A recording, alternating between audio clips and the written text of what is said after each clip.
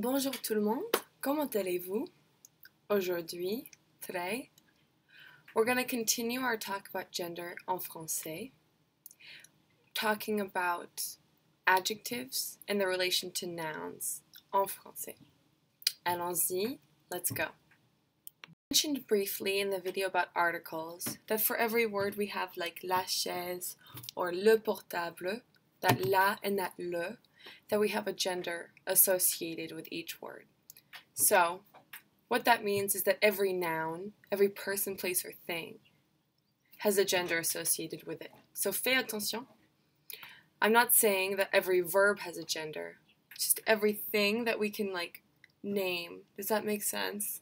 So, verbs are conjugated, right, to whatever subject they are, like I am, you are, he is, she is. What we're talking about when we're talking about things that have a gender assigned to them is just nouns. Mais les adjectives have both masculine and feminine forms. And what happens in French is that for every adjective, there's the masculine and feminine form, and they have to be in accordance, they have to agree with whatever their noun is. Does that make sense? I'll give you an example. So me, I identify as female. So when I describe myself, maybe my physical appearance, I'm going to use the feminine versions of adjectives. So I'll show you what that looks like right now. And I'll hold up this so you can remember that I'm talking about the feminine adjectives, right? So moi, je suis grande. Grande.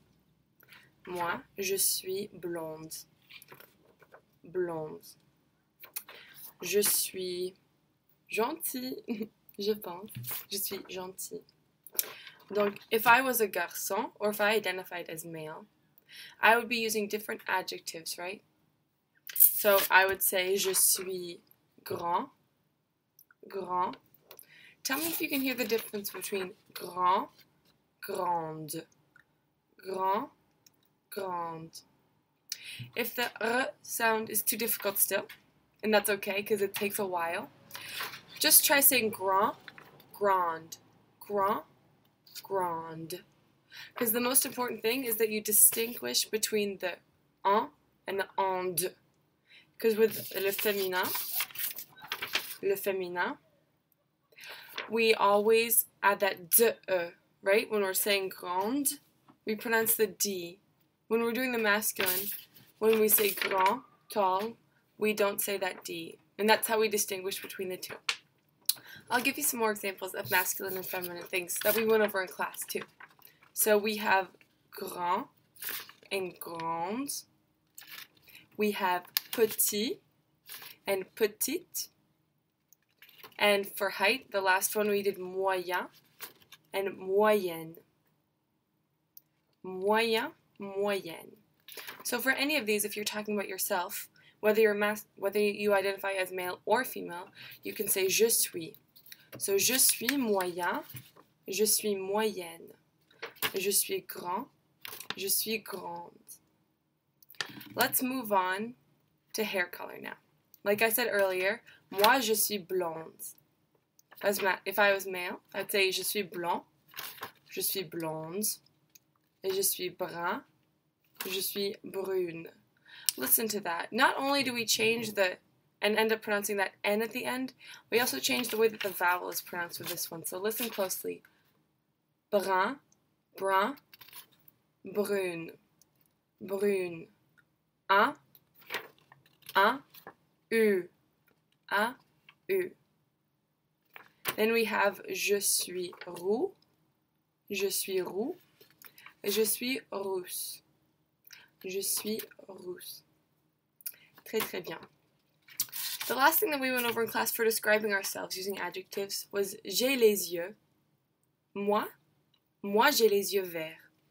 Moi j'ai les yeux verts. Peut-être, maybe you have les yeux bleus, or les yeux bruns, or les yeux noisettes. I have a quick question for you though. Since I'm female, would I have to change vert to the feminine form in this? Make it verte. Verte is the feminine form of green. Would I have to do that? The answer is no, I wouldn't. And why is that?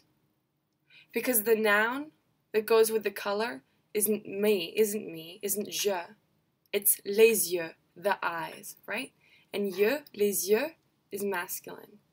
So whether or not the speaker is male or female, since the noun in this is masculine, les yeux, any adjective that will come after that describing that noun will also be masculine. Does that make sense?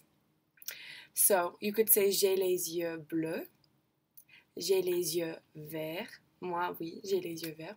J'ai les yeux bruns. J'ai les yeux noisettes. Or some people might say j'ai les yeux gris. Gray. J'ai les yeux gris. Voilà. Merci. Et au revoir.